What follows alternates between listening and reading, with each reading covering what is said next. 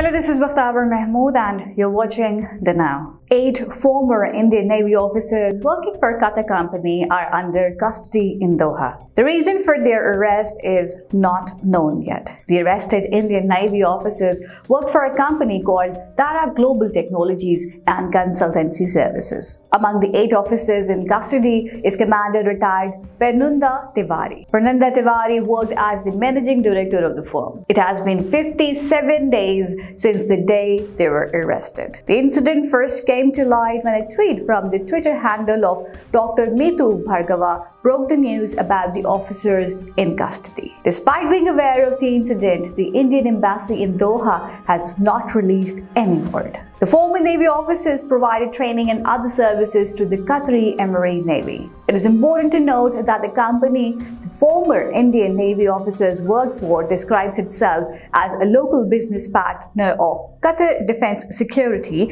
and its important competencies as defense equipment operation and maintenance. While the profile of the commander, Pernunda Tiwari, retired, the managing director of the firm says that he commanded a minesweeper and a large amphibious warship while being in the Indian Army. It is suspected that the ex-Indian Navy officers either sold sensitive information or they were spying on Qatar's defense deals to the advantage of India.